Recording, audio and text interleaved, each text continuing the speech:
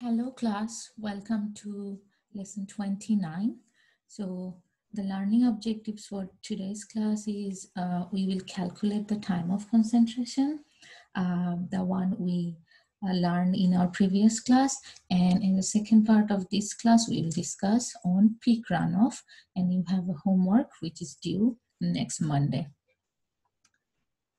So just to remind you, the time of concentration was the time at which all parts of the watershed begin contributing to the runoff from the basin. It's like from each part of this watershed, they will contribute to the flow at this outlet.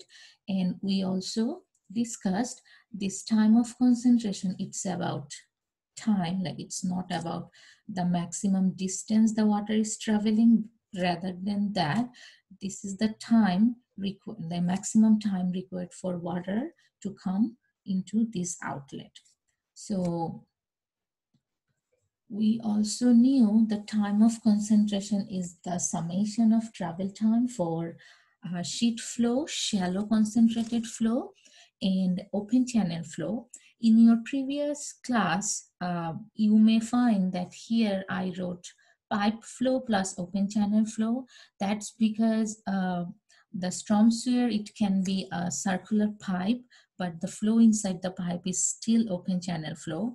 So at this slide, I just directly wrote down the open channel flow because whenever we have open channel flow, we have to calculate in that way. There is no exact pipe flow in this time of concentration. So today we will do the class example 20, which you can download from Canvas. I uploaded an empty class example 20 there, and you can work on that. So let's read the question. Calculate the time of concentration for point C here for the given urbanized watershed of the Rhode Island, that in is just extra, which is shown below. Total length of the watershed is 13 feet. You can see that. After 1,000 feet, there is a trapezoidal channel of 300 feet length with 1:1 slope, bottom width 6 feet and depth of water 3 feet. It's like after 1,000 feet, this is the trapezoidal channel. The channel surface is paved with asphalt also. So basically the surface type at this watershed and this trapezoidal channel is same. Both are paved with asphalt. And they also mentioned flow type is open channel flow for this last 300 feet. Okay. And given that 2 years, 24 hours rainfall is 3.5 inch. So this is the top view. You can see that this is the watershed and this is the channel. And the length is given. Since for watershed, the bed slope is 2%. So from side view, it will look like this one. And for the open channel in trapezoidal section, the bed slope is 0.4%, so obviously which is way less than 2%. So it will look like that. So we will start to solve this question as usual from given values. So all the given values are here. And this is the cross-sectional view of the trapezoidal section. The bottom is 6 feet. The depth of water is 3 feet. And the side slope is 1:1. And this is the previous picture. You already know about that.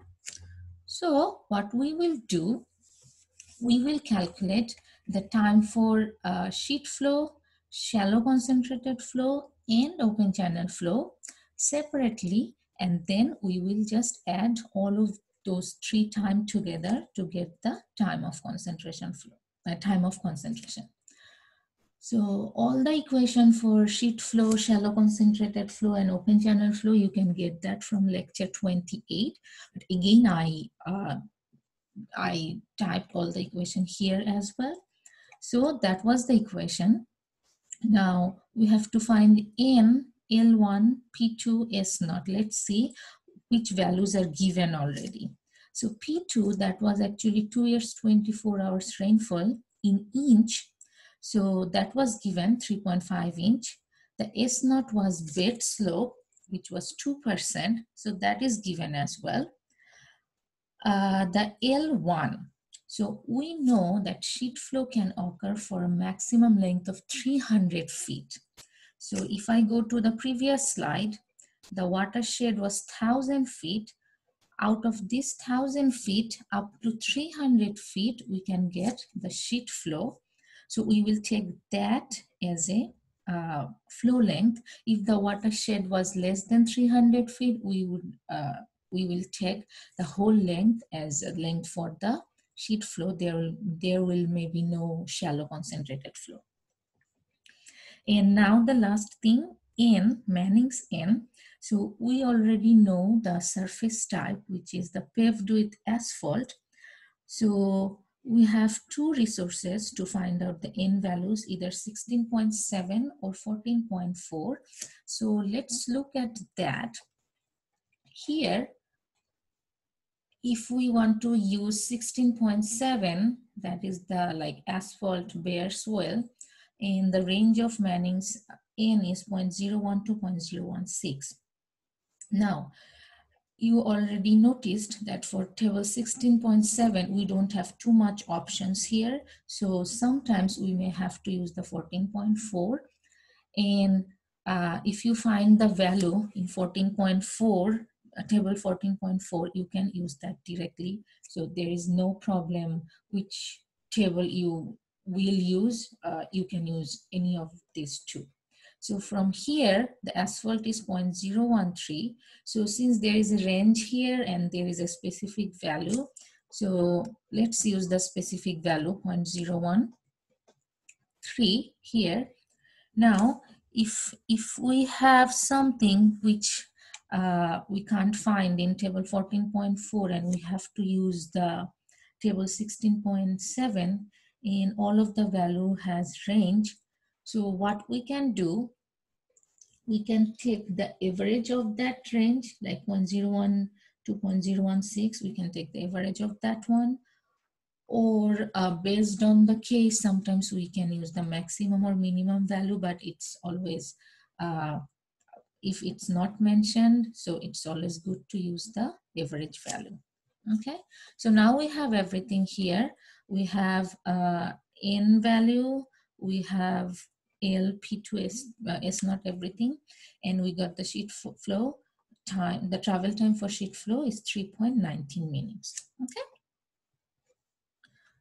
So I just added 3.19 minutes here. Now we have to calculate the shallow concentrated flow, next one. And that was the equation. Now, if you look at the picture again, in total the length was 1,000 feet, and they mentioned after 1,000 feet the flow was open channel flow. So basically first 300 feet it was shallow concentrated flow, and the rest of that 700 feet, I'm sorry, the first 300 feet, that is actually the sheet flow, and the rest 700 feet, that is actually the shallow concentrated flow length. So that's why L2 is 700 feet. And for V2, we need to know the flow velocity from figure 16.7. So let's see that one. So here, that is the figure 16.7. We know the slope, which is 2%. We know the surface type, which is the paved area. So you will just take the value like this way. And here, based on how you draw that line, it will be like 2.75 to 2.8. I'm taking 2.8. So that is the 700 over 2.8 and 1 over 60, just to convert the total time into minutes.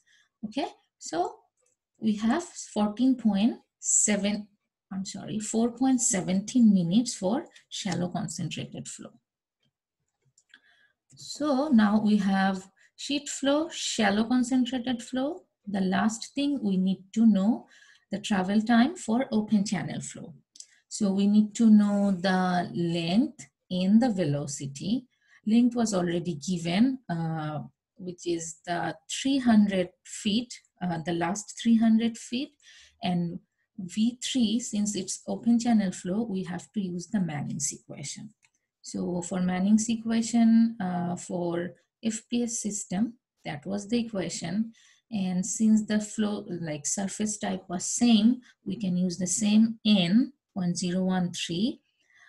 Since it's a trapezoidal section, you can calculate area, perimeter, and once you know area and perimeter, you can actually calculate the hydraulic radius. And once we have everything, if we use every value on V3, we will get 8.65 feet per second. So that's what we are using here, 300, 8.65, and the time is 0.57 minutes.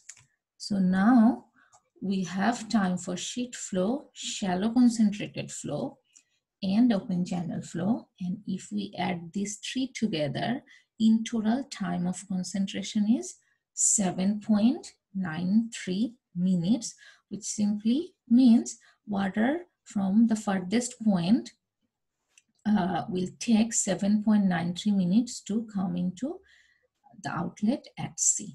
So that is the end of class example 20. In our next video, we will discuss about the peak runoff. Thank you.